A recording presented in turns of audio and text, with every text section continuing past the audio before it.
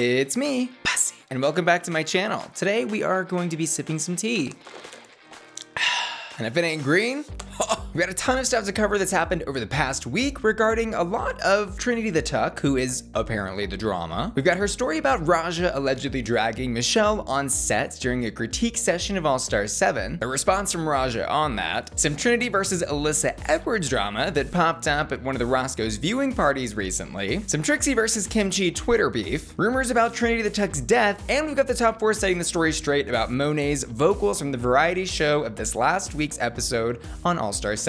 Buckle up because we've got a lot to cover today, but first let me show you the easiest way to earn extra cash and gift cards this summer with today's video sponsor, YouGov. Just click the link in the description of this video to start earning right now. Get signed up in just a couple of clicks and then get paid to share your opinion on short surveys like this one, which is asking me about my interest in virtual reality and how important I think it is to use technology during shared activities like games. You'll rack up points as you complete surveys, and when you're ready, redeem those points for cash or gift cards. Just think of the possibilities. A few minutes spent sharing your opinion before bedtime or while you're just sitting on the couch watching Netflix could help you pay for that iced coffee addiction this summer. Or think big, save up for a PS5, if, you know, you can find one in stock. Just click the link in the description of this video to start earning extra cash today. Thanks YouGov for sponsoring today's video. First up, Trinity discussing Raja's alleged clapbacks to Michelle Visage. As we discussed a little bit in last week's episode of Hot or Rot, the producers have not been shy to make content cuts according to the queens. And most of these have been in favor of making the queens look good, like for example, removing negative critiques from every critiquing session, which Trinity has testified they did indeed receive, but they've also made cuts that have upset the queens, like cutting tons of jokes from the roast. They also, according to Trinity, removed a clapback from Raja during the critiquing session of the legendary Legend Ball. This is what she originally said at one of the Roscoe's viewing parties a couple of weeks ago regarding this. Michelle was just being her normal self,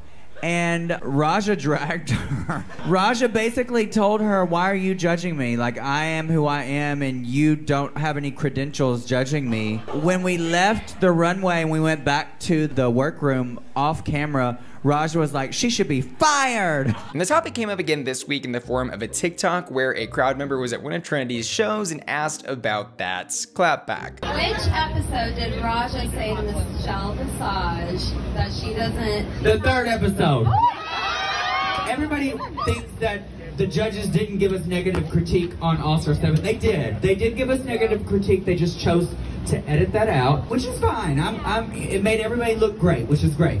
But Michelle came for Raja during episode 3, and Raja looked dead at Michelle and said, who are you to judge me? You have no credentials other than being the host's best friend. And then when we got off stage, backstage in the workroom, after the cameras were cut, she told all the producers, she said she should be fired. I mean, I don't know if I agree or not. I'm just saying, that's just what she said.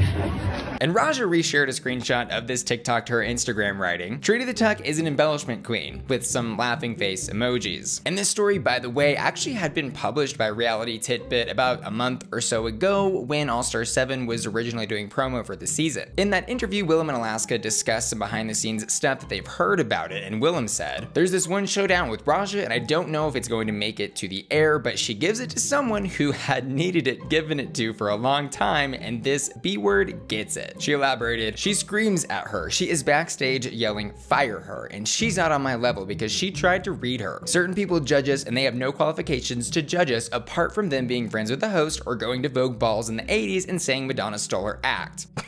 And in a BuzzFeed celeb press video for the season, the queens were asked who is most likely to talk back to the judges, and every single one of them pointed at Raja. But as the story has made its rounds, it's pretty much stayed the same. Next up, Trinity the Tuck versus Alyssa Edwards in an alleged fight that happened back in 2019 on a drag queen's Christmas tour. Monet Exchange and Alyssa Edwards joined the Roscoe's viewing party this past week, and Monet starts telling the story of what happened, but Alyssa quickly cuts her off and says this. I came on the tour halfway Girl just called the bullshit out. I punched the lady in the fucking mouth.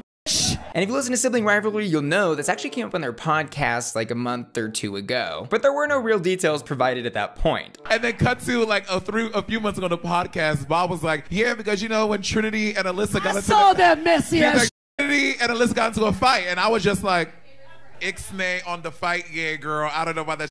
Alyssa then elaborates a little more on the story and shares this information. Here's the thing, we were backstage, there were a few girls back there, Latrice, my good sister. I think the girls were like indulging in, adult beverages, House of Love. One thing led to another, and I was like, girl, okay, it was fine, get off me. Okay, girl, it was fun, okay, I'm gonna tell you one more time, girl. Get off me, and then, hands start, no, triggers, no. And then it just turned into like a little bit, it wasn't a brawl, it was like a 1-2 step, Ciara. And then it was like, oh my God, I can't believe I did that. And after several more minutes of discussing the situation, gives more context and describes that they made up and had some Starbucks in the morning after. And then afterwards, I think the beauty behind it all was when me and her talked face to face, she was like, I was out of line. And I was like, no, I was out of line. And I think that we were able to be adults. I don't think it's abnormal for two people that do care for each other, like each other, appreciate and celebrate one another to go, you know what, look, this was not it tonight. And the next day we had Starbucks, so that was that. And obviously, Alyssa is sort of dancing around the finer details of what truly happened that evening, which I can definitely respect, but if you read between the lines and really listen, I think we can get a pretty clear idea of what might have happened. See me with them hands. Regardless though, it's great to know that they did ultimately have a happy ending, but Trinity tweeted this out on July 24th, addressing Alyssa's side of the story. Maybe I'll tell the full tea on the fist emoji one day, because it wasn't exactly as described like in that video, with the little smile emoji. And to this tweet, Monet jokingly responded, Trin, let's jump her. And Trinity responded to that, writing, haha, he's a strong girl. B might need Robert to help. And a Twitter user responded to Trinity's tweet, writing, I don't know how you didn't turn and lay her out, TBH, because if someone hits me, they're getting laid out, period. Especially someone who thinks they have the right to lay hands on whoever they want. This story really rubs me the wrong way, TBH. To which Trinity responded, well, we are talking about Alyssa here. Rules don't apply to her. To be determined. And next up, we've got Trixie Mattel versus Kimchi, which was obviously very fake drama, but some of y'all were asking me in my Instagram DMs to cover and investigate this. What happened was, on July 23rd, Kimchi tweeted out, people do not change after all. I am not surprised, just disappointed. I will reveal the truth to everyone soon. Karma is a bee and so are you, at Trixie Mattel. Shortly after, Trixie Mattel followed up with, you will love to play the victim while riding high on a moral horse, but everyone can see through you. You're not as sleek as you'd think. I have the receipts and you're the one that's going down from this, at Kimchi. And that was pretty much the end of this exchange. Everyone knows that these two have been friends for years. They collaborate often on YouTube. And if I had to guess, this was probably some prelude to a collaboration between their companies. But that's just a theory. A drag race theory. Next up, Trinity the Tuck. Dead. Not really though. On July 24th, a Twitter user tweeted out a faked TMZ article that wrote, Trinity the Tuck, RuPaul's Drag Race superstar, dead at 37, adding, rest in peace, Trinity the Tuck. It really is a shame what boating accidents can do. You will be missed. To which Trinity quickly responded, you really think I would die in a boating accident? Butch, I'm half plastic. I would never drown.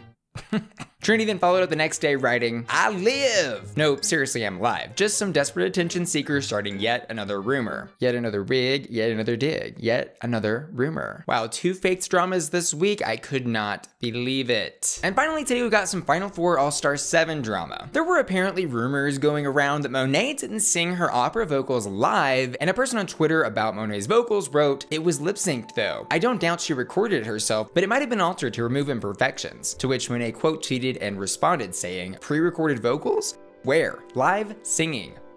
Trinity then backed up her twinner on Twitter and wrote, a few things. Monet sang live and it was incredible. Y'all stop hating. If you're hashtag Team Trinity, then you best be hashtag Team Monet. Twinner for the winner. And finally, we saw Bob jump in to defend her sister, writing, to the people online who are hating on Monet, I just don't understand why y'all gotta say racist stuff. Just be a piece of garbage in private. Why you gotta let the whole world know that you're morally bankrupt? And followed that up with, if you don't understand opera, just say that. If you don't have the sophistication, understanding, and attention span to appreciate something other than kicks and splits, just admit it. And personally, I don't know how anyone could have heard that and thought that was anything but live vocals. Monet absolutely slayed that performance. But these tweets, I think, are a great representation of what I think is one of the best things to come out of this season, and that is the sisterly love that these queens have for each other, being on public display all the time, and them constantly jumping in to like defend each other from rumors, gossip, and haters. But that's all I've got for you today, and I hope you enjoyed our little quick tea session.